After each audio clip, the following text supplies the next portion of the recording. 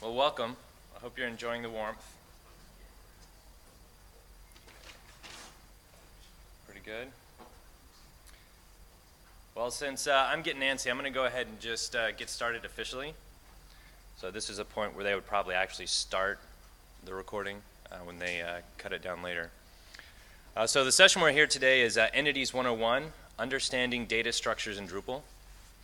As I kind of mentioned before, data structures are really critical not only to understanding how Drupal works, but also how to make really good use of it.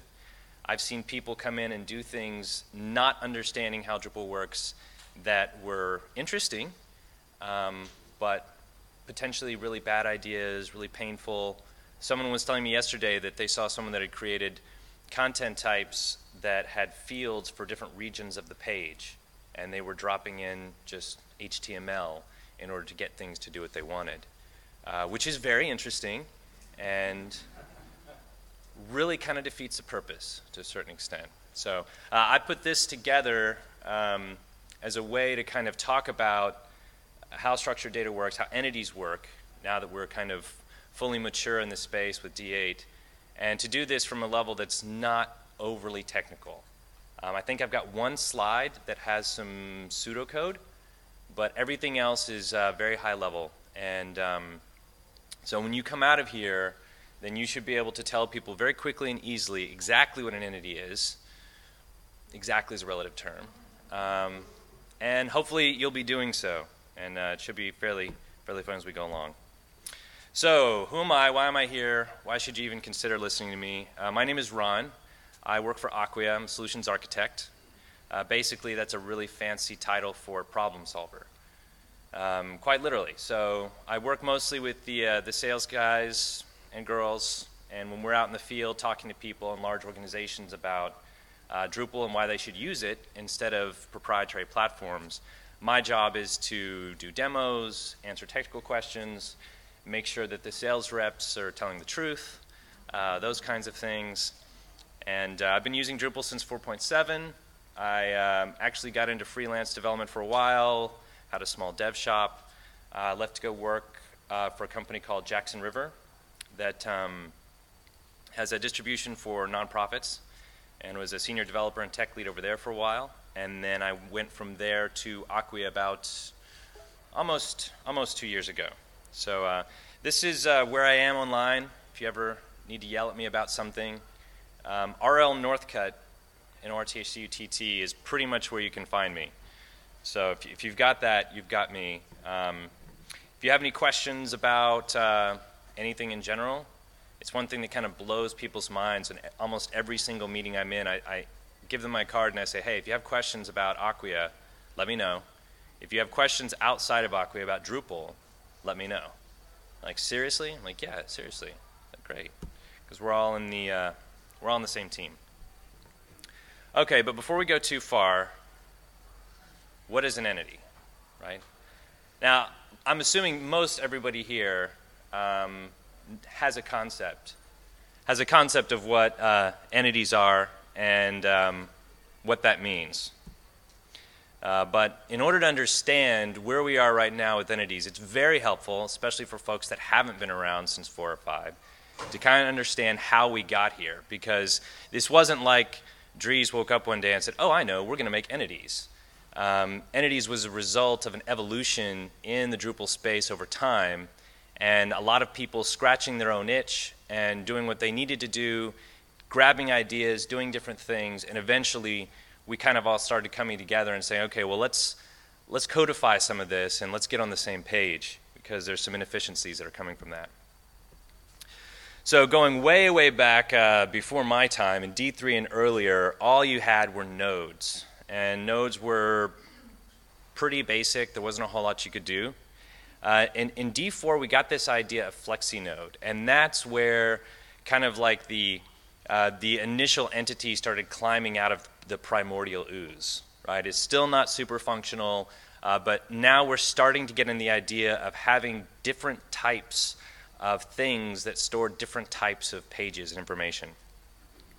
One of the big things that happened in D5 was the content construction kit.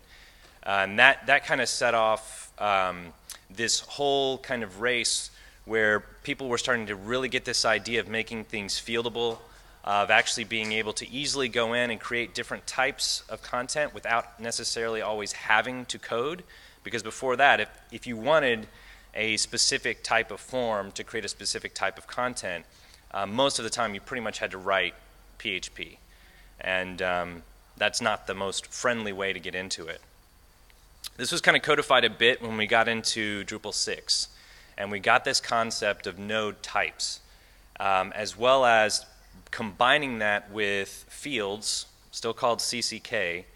And that's where things really started getting exciting. Because now, without having to touch code, you can go in and you can create different types of nodes, because that's all we really were still working. We had users, we had taxonomy, but nodes, and then we could add different types of fields to those. And it was very, very exciting. It was very, very useful. And again, people started finding all kinds of use cases, and we started to node all the things. So content profile, node comment, taxonomy node, these are all modules in 6 where people were trying to kind of mash together the stuff they liked about fields and nodes into other things. And not the most efficient way to do things. It worked. It was a bit clunky. Sometimes it could be a bit gnarly when you got down into the depths of it. But overall, that was kind of very clear on where things were going.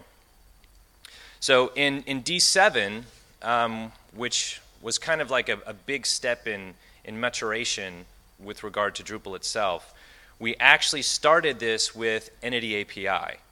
Now, entities were available in core, but we didn't still have a fully robust API. It was still pretty basic. But Entity API as a contrib module came out after, which was intended to kind of fill the gap and round things out. So a lot of times you would end up, and you do end up in 7, having to install Entity API because it's required by something else that's relying on those things. But this is where we started to really kind of get this idea of kind of simplifying down and making everything entities. So users, terms, comments, all of those things became entities, and now because they were, we could start to use some of the same APIs like fields, and we start being able to add fields to things. So anybody that was here in 6 and remembers user profiles in 6, probably using something like content profile or profile node, and then coming into 7 with users that had fields. Does anybody remember that kind of being an aha moment? It was like, okay, now I get it. Now we're on to something. Exactly. So all of that was great. D7 is wonderful, still a great system. But now we have D8, and in D8 we've taken that concept and it's actually kind of evolved to be what the vision has kind of slowly become. And so that's kind of where we've come now. And again, this whole ramp as we've kind of grown through this process organically. We've started to see this, we started to get ideas, people started branching out doing their own thing, and then of course we all realized that that was just the direction everybody was going, so we needed to get on the same page. So, quick little disclaimer, this is a little weird. Some people, maybe, others probably not, but there are actually in 8 2 types of entities. There are content entities, which is what most of us probably traditionally think about. So that would be nodes, users, terms, blocks. And then there are config entities. Config entities are what we're using for CMI, so we can export our configuration into code, so it doesn't always live in the database. We're really just talking primarily about content entities today. So config entities is kind of another thing. There's some similarities, there's some differences. We can get into that later if necessary, but just for this purpose of today, just so that you understand that. So when you're talking to people about entities and they say entity, then you can say, oh, are you talking about content entities or config entities? Because you know those are 2 different things. You know, and then they'll be like, wow, I need to get the business card of this person. So this is the official definition of an entity. If you go online, you go to the Entity API documentation. So entities are objects that are used for persistent storage of content and configuration information. Very nice, very clean, kind of boring. I wouldn't expect anyone to necessarily remember exactly what the words are for this. So I found another definition that's, I think, a little bit more friendly. And what I did is I went back and I found the original patch, 2009, that Frando added a patch for entities. And in his description, he says, naming, in this patch I went with entity, which is a loadable thingy that can optionally be fieldable. And if you take nothing else away from this, then I hope you remember that an entity is a loadable thingy that is optionally fieldable. I do think it's interesting he says that, let's not get caught up on the name. It's just something I came up with. We can correct that later. Obviously, it's still entities. So if anybody's got a better idea for what to call entities, there are a couple of issues I can point you at, and you can go argue back and forth all day long. Okay. So coming back around again, the reason we're here and what we're talking about, what is an entity? So let's break it down a little bit. An entity is a thingy. And I've got a nice little thingy that I created over there, kind of a visual guide. But basically, an entity is just a piece of structured data.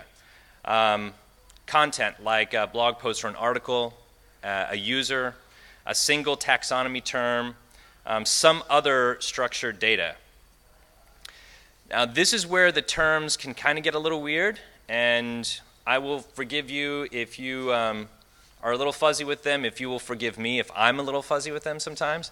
But content, broadly speaking, is not an entity, and a node is not an entity. It's a type of entity. But a specific article on Space Monkey jumpsuits is an entity, because that is a thing. It is a single atomic unit of structured data.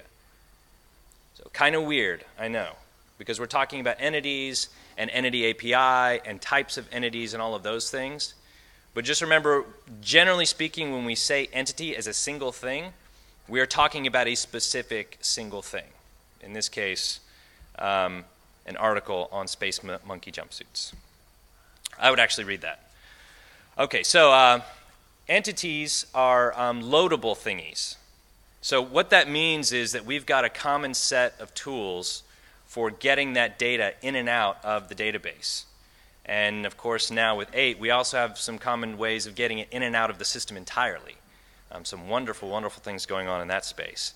So this is the pseudocode. I mean, actually, it's actually real code, but outside of the context of everything else. There's actually at least 2 or 3 different ways to do each one of these steps. So there's multiple ways to create or load or update or delete an entity. I chose the ones that were pretty easy to get and made a lot of sense. So as you can see, it's pretty straightforward. So creating an entity is as simple as calling a function, telling it what type of entity you want, and then passing the structured data into it.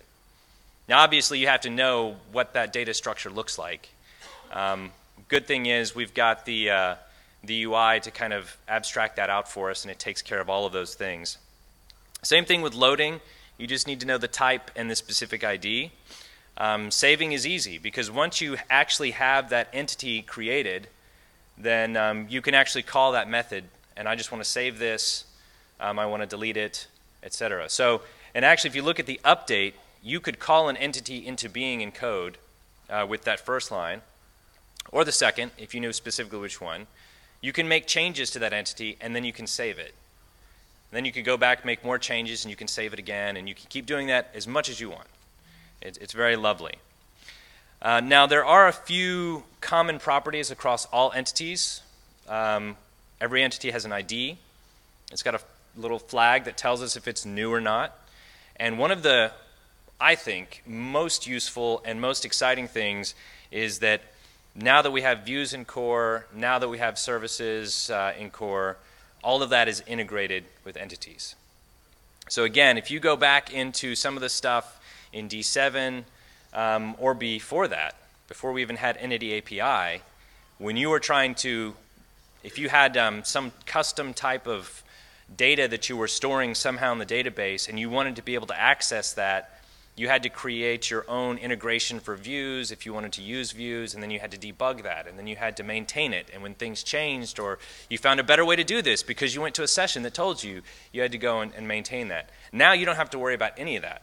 As long as you're following the API and you're just creating entities in the normal way, then all of that integration comes out of the box.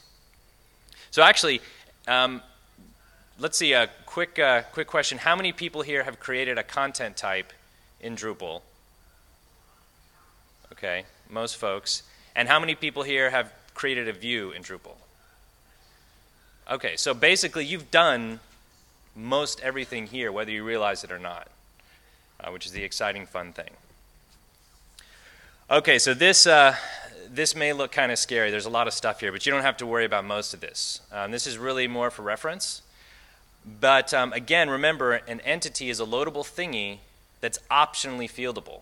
So you don't have to add fields to an entity to make use of it.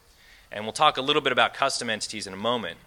But this is where we start to get down into some of that, hopefully clearing up some of the fuzziness around the language. So in Entity API, we have types of entities. And those are those big, broad columns that we know. Nodes, users, terms. Entities of the same type all share the same properties. So as you can see, every single node, for example, has a node ID, a revision ID, the status, if it's published or not, user, title, etc. And so once you start to break that down, then those are the things that are going to be common across all types of that particular type of entity.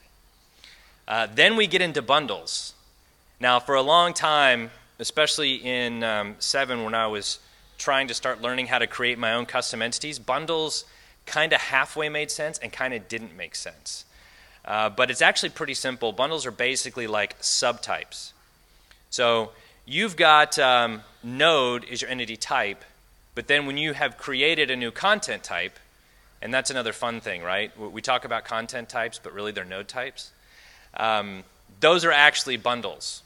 So you've got bundles would be articles, pages, events, recipes, reviews, whatever your content type is going to be, that's a bundle.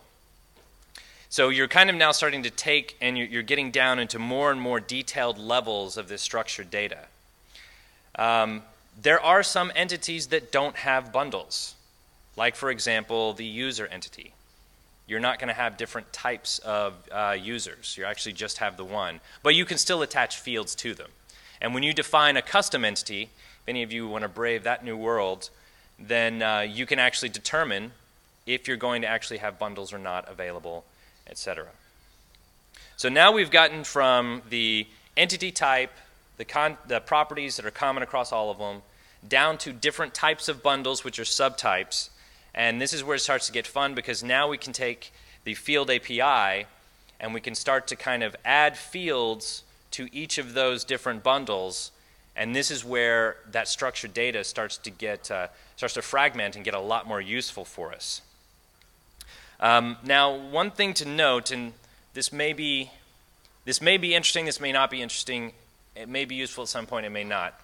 But up until we hit the field level API, we're really storing a lot of information about this bundle in the same place in the database.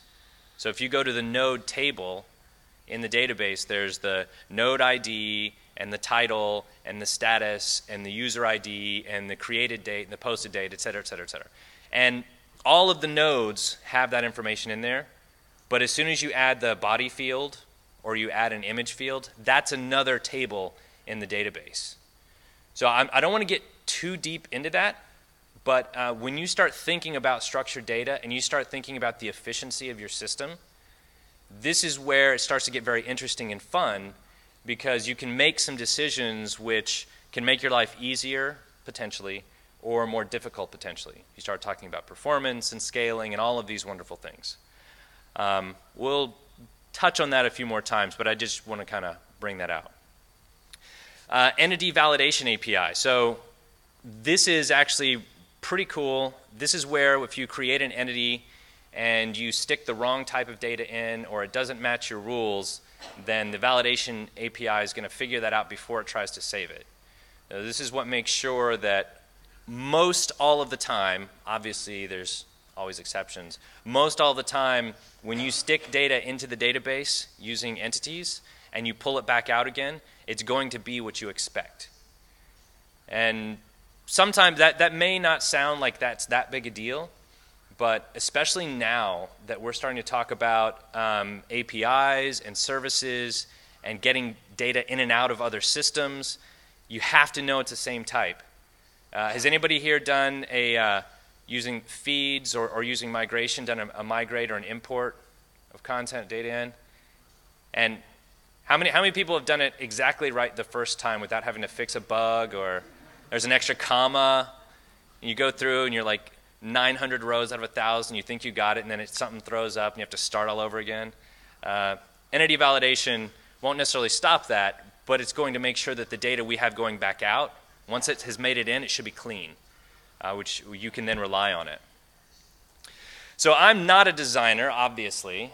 I'm just going to say that. I am a developer, though, and so I break things down into boxes in my head. So this is what we were just looking at, but presented visually, because I'm a visual person. I'm sure a lot of people are too.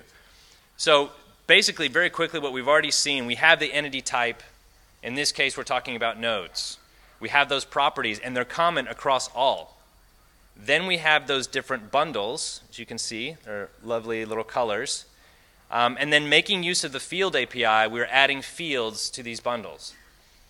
Now, I will point out those dark gray back and forth arrows. That just means that those are shared fields. So even though we have 4 different bundles in this particular case, and each one has multiple fields attached to it, we actually only have 5 fields that we've added, because body is the same across all of them, tags is the same across 3, and hero image is the same across 2. Now there are potential limitations to sharing fields. I won't go into that into too much detail, but this is where, when you start thinking about structured data and data modeling, it's important to think about these things. Because if we went through, let's see, that's 9, 10, 11, that's 11 separate fields potentially. So if we were creating a site and we had individual fields that were not shared for each one of these, then now we've got 11 extra fields that have to be stored in the database. And so now we have to have tables for those fields. We have to have tables for the revisions of those fields. We potentially have to have tables in there related to anything else which might add something on from contrib space. So you can see how if you've got a large site with 5, 10, different content types alone, never mind all of your other entities like terms and users, etc., then the number of fields can just start to proliferate like crazy. So if you get to a big site and somebody comes in and they look and say, why are there 400 tables in this database? This is absurd. Now we're starting to hit performance problems. Then you go back and you see, well, actually, we could have had half that number had we been a little smarter about sharing fields. So you shouldn't always share fields, but if there's a good reason, unless you have a good reason not to, you should strongly consider it. A good rule of thumb. So an entity is a loadable thingy that can optionally be fieldable. This all making sense so far? Good. Seeing some nodding heads, smiles, a few furrowed brows. That's okay, we'll get there. Okay, so awesome. So I know what an entity is. It's just a thingy, right? That I can load out of the database or stick back in. And hey, if I'm feeling crazy, I can even stick fields on there. And that's just really cool stuff. Well, so now you're going to sound like an expert, because people love it when you say thingy, actually. But then, how do we use this stuff?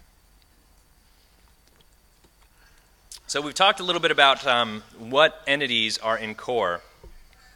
And I just wanted to throw up a couple of examples. We've obviously talked about this. Entities are for content. So just straight up any content that you have in your nodes. Entities are for users, obviously. Collecting information about users and their profiles. Custom blocks. Has anybody used custom blocks in Drupal 8? Nice. Few people. So anybody in D7 ever used the beans module? Yeah, yeah. Fieldable panel panes. Okay, yeah. So basically the idea here is that in D7 you can go in and you can create a custom block, right? And you can drop whatever you want inside of it. HTML, a widget for Twitter, what have you.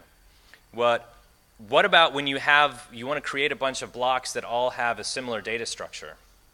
For example, you want to create a slideshow block. Now you can go into views, right, and you can create a view that uses a slideshow display to do it, and then you're going to have some mechanism for choosing which images go in there. Maybe it's a node queue, maybe it's via taxonomy, maybe you're just going to kind of cheat and just put in the specific field IDs that you want, you know. What custom blocks in D8 allow us to do is go in and say, I want a slideshow block. Great, now that's my bundle. Now I want to add a field to it, and I want it to be an image reference. And I want to add as many of those as possible. And then, on the theming layer, when I have a template that's applied, I want to take that list of images and I want to display them as a slideshow. Once I've done that, or oftentimes more importantly than that, the actual user, the content creator who's not going to be touching views because they would probably cry, they have the ability to go in and now create slideshow blocks, as many as they want. And all they have to do is add the images that they want in there, and when they plop it on a page, whether it's with panels or they're just putting it in the regular block layout, whether we get some really cool stuff like Dries was talking about, then it's simple, it works, it does what they want to do. And the really cool thing is, because it's fieldable, when they come back and say, hey, you know what, this slideshow thing is great. I just go put in my images and it does it, but man, you know what, I'm spending so much time creating these images and putting the text overlay and it's always the same. Can you make my life easier? No problem. Now I'm going to go in and I'm going to actually add a text field for each one. So now you choose the image, you select the text field you want, and then it prints the slide with the text overlaid. You can add a button, etc., etc. So all of the things that we've done before, we can actually do now. And sorry about that, guys. My computer is ringing at me. And we can do it a lot easier. So again, the same type of content, concept of having structured content that you can reuse in different ways. We also have terms. This is one area where I think a lot of people have not fully utilized the power of taxonomy, the ability to go in and not only just organize data. I mean, having tags and categories is great, but being able to put in actual information, structured data tied to that term is really powerful. So for example, let's say you have a recipe website and you're adding ingredients. And so this soup has carrots. Well, how cool would it be to, when you click on carrots, to not only see a list of all of the recipes that reference it, which is pretty cool, but also to be able to see a picture of a carrot and nutritional information and where they're grown, maybe tied to an API that's telling you if they're on sale or not at the, what was it, gourmet market? I think is what he said, right? So this is where we start to get into this idea of very rich data. And again, we're talking about the same thing. We're just talking about using entities. But we're creating different types of data structures that have different rules and different ways of tying together. And we're able to create some really, really complicated, really rich systems using these same tools over and over again. Same thing with comments, same thing with files. I cannot tell you how many times I've been in meetings talking to marketing people, and once they get the concept that they can not only upload an image, but they can add information about it, like where it came from or what the usage rights are or when those usage rights expire. So they can then use rules to go in and say, hey, if the usage rights have expired for this image, don't display it. Show the default instead. You know, that's the kind of stuff they have to go through and do by hand now. And once people start to get the power of that, it blows their mind. And so we actually have the ability, using Drupal as this tool set, to not only deal with the situations we have currently, But we also have the ability to go in and know that we're going to be able to deal with things later on down the road. So I tell people all the time, there's no way to be future-proof, because a year ago, I mean, unless you were an engineer at Amazon, who would have known that the Echo was coming out, right? But you can be future-ready. So the module that does the initial integration for the Amazon Echo, one of the guys on my team did it in a weekend. And the original version was pretty rough, let me tell you, but it was the kind of thing where, because we had these common APIs and the common ways of doing things and all this stuff in core, it wasn't a huge lift. And this is not somebody that just has nothing better to do with his time but code. He's a manager of a team. He works like 50, 60 hours a week. He's married. He just had a baby. I mean, often I'll be on a video conference and he's got the baby in a sling right here because it won't sleep otherwise. And so this is somebody who does not have a lot of hours in the day, but because he knows how to leverage these tools in such a great way, he was able to very quickly do some cool things. So let's take a quick example at this. Now, I actually built this for myself in D6 way back in the day, project management system, when I kind of had my own little dev shop. But let's take a look at what this might look like. So if you wanted to build one, you wouldn't actually go, you could go. There are project management modules and suites and things you can pull in, but you can also just grab Drupal core and a couple of modules and roll your own. So for content types, different bundles you might have would be a customer or business profile, an actual project, which would contain information about an individual project you're working on, and then specific tickets that came up underneath that describing what that's about. And those might have images or files attached, or you might want to do something fancy with like dates and times and Gantt charts and completions. All of that's totally possible. The question of time and how important those things are. Users, obviously, for people to log in. So both customers to see what's going on their projects, for them to add notes on problems they have, for them to start tickets, for developers to update the system and see what's going on. Custom blocks and custom views. Reusable page components. So I'm on this project page. I want to see on the side a burn down chart of, over time, what is the estimated total number of hours, what is the recorded total number of hours, how are those matching up? As a user, as a customer, I want to log in and see how many hours are being tracked against this project, how much is this costing me right now, this very second. It's very easy. You create those things, you put them up, and then the system takes care of the rest. Structured content, like we talked about, slideshows and hero banners, using panels to do layouts and dashboards and all those kinds of fun things, reusing the content in different ways. Vocabulary and terms. You see this all the time on D.O. So we're talking about issues there. It's very similar. Categories for projects. How do you organize tickets if you're building it now, if it's stuck on something, if you're not going to work on it, if it's in the backlog. Comments, some very cool things you can do. So for example, on a customer profile or a business profile, putting in notes about what you've talked about or things to watch out for. Don't ever talk about Game of Thrones with this guy because he's always 2 weeks behind, and he will fire us if we give him any spoilers, right? Adding comments and time tracking to tickets. So you have a ticket that says, create a new slideshow custom block and the theming and formatting so that they can create slideshows on their Drupal site. Great. Well, now when I go as a developer and I'm adding a comment, how great for me to actually have in there fields for what type of work I did. I did theming work. Maybe there's a different rate for that.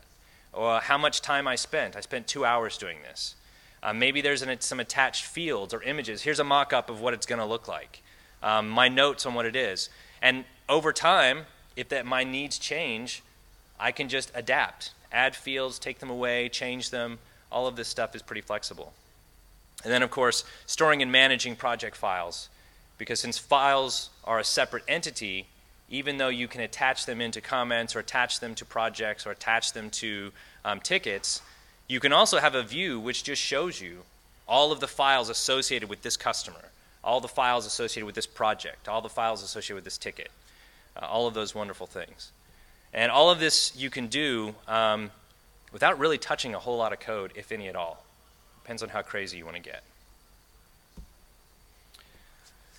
So let's say we go down that path and we do as much as we can with the entities that we have available in core, and either we start to hit some limits, or maybe we are doing some things that it just isn't quite a good fit. Maybe we're thoroughly obsessed with performance, and we have this data, and we want to make sure that all of that data is in a single row in a table. We don't want it split across 12 different tables and have to do sorts and views and things. So we might need to do a custom entity. So the downside is it will tell you now, if you're going to do a custom entity at this point, you're going to have to write some code. The upside is that between some example modules that are out there, between things like Drupal console, I don't know if they allow you to do entities yet, but I think it's on the map. There are tools that make that easier.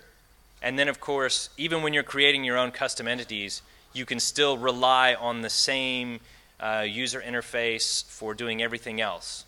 So you can actually get a whole lot of help. You're 90% of the way there on a custom entity, whether you realize it or not right now. So why would you need a custom entity? You might need something that's very, very specific in terms of the type of entity that you need. Maybe remember those properties that are shared across all of them? Maybe there are some high-level properties that need to be shared across all of those entity subtypes that you really need access to that for whatever reason. Maybe you've got some additional methods that you want to add, not just save or delete or update. Maybe you've got some things, like for example, in our project management, maybe when we add that comment, we want to actually extend it so it actually recalculates hours and cost and charts and things. Maybe you have specific data or workflow needs, and instead of trying to create that stuff with the entities that we have available, it actually makes a lot more sense to kind of extend and create our own. You might not want to use something that's existing. So for example, as we say here, if you have a time report entity that's very similar to comment, but you don't want other modules that you have in the site that interact with comments to affect it, well, now you can get a clear separation, and you can just kind of create your own. If you need total control, if you want to extend your data model in ways that don't necessarily make sense or that are different, basically at the end of the day, anytime it makes sense for you to have a custom module, then you can do that. And again, the beautiful thing is, all of that is possible with the Entity API without having to do a whole bunch of crazy stuff. So here's has anybody heard of external entities? I think in 7 there's a module for remote entities. Anybody? So I've not had a chance to play with these very much. I tried with remote entities for a project, and it was a demo I was doing. It was very quick.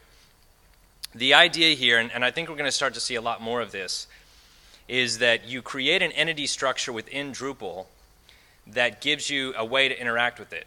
So views can interact with it, services can interact with it, the caching system, all of those things. However, the data isn't in your database, it's in some external service, an API or another database or what have you. And so there's this abstraction. So Drupal has an entity, and as far as Drupal's concerned, this is all in the family. It's like, great, I know entities, I know how they work. The difference is that when you're looking for that specific entity, that recipe that maybe is coming from an API somewhere, that is actually either coming from cache, because we've already grabbed it and we have it here, or it's actually calling out to that API instead of the database, grabbing the data and returning it, hopefully caching it, and then doing whatever it's going to do, stick it in a view or what have you. So again, I think we're going to start to see a bit more of this as the space matures. And this is actually very exciting when we start talking about integrating with external APIs and sources without having to decide, well, I'm going to migrate or import the content. Well, now I've got 10,000 recipes in my database, and I haven't even started adding content yet. Now I've already got to upgrade my database server. Or I've got something very specific. It changes a lot. I need to be able to hit it quickly. Well, now I've got to write some type of custom integration that knows how to do stuff, but then maybe I don't know how to use views with that. This is, I think, going to save a lot of people a lot of headaches. So something to keep in mind. Okay, so I've been talking a lot. I don't think we have too many people asleep yet, so that's good. But there is a very cool module. It's fun to play with called ERD, Entity Relationship Diagram. A buddy of mine wrote it. And this actually allows you to go in and start to take a look at the entities in your system, and it starts to graph them out. So this is actually the output from that. So this is not one of my bad diagrams. This is one of Drupal's bad diagrams. It's actually a lot better. So what you can see is we have these are content entities, and we're looking at two different types. We're looking at a landing page bundle and a basic page. And we can see all of the different fields that are associated. Now, some of those are properties because they are the same across all of the bundles, node ID, UUID, etc. And then some of those are specific. So you'll see that we've got moderation state, body, etc. And then, of course, we're also seeing that we've got references. So we're referencing the user entity type from both who it's authored by as well as the revision user ID on both objects. And we're referencing moderation state, which is another type of entity, based on the workflow moderation that's in place. Take another look at another example here. Here's another example that's actually an article, but also now referencing the tags, which is a term, and how all those pieces fit together. Tags are related to vocabularies, and terms are related back and forth. This can actually get pretty weird, pretty crazy, pretty complex, but something fun to play with, and also a really good tool to have in your toolbox when you're either talking about data modeling and you just spent like 30 or 40 minutes quickly going in, adding a few content types, some taxonomy terms, some fields, and then you're going to go show it to somebody who's a decision maker and say, well, this is how the data is structured. Does it make sense? Do you see something wrong with it? Is there something else we should do? And then you show up with something like this, and you're like, whoa, I just talked to you an hour ago, and you've already done this? You're like, yes, I am that amazing. And by the way, I deserve a raise. It's making good use of those tools that we have, so something good to know about. Alrighty. So, what is an entity? Does anybody know? Oh, look at that. We're getting there. Okay, so, all together, an entity is a loadable thingy that can optionally be fieldable. Does anybody think they're going to remember at least part of that after today? It's the thingy part, right? That's what got me. Like when I read that, it was just like a light went off. I was like, that's fantastic. Okay, so there's a feedback form for all of the sessions, and they're encouraging everybody to give feedback so that at the next con, they've got a better idea on what things people like, what they don't like, etc. So I don't know what that link is, but please, if you have the app or you're on the site, feel free to do that. And thank you guys very much. Appreciate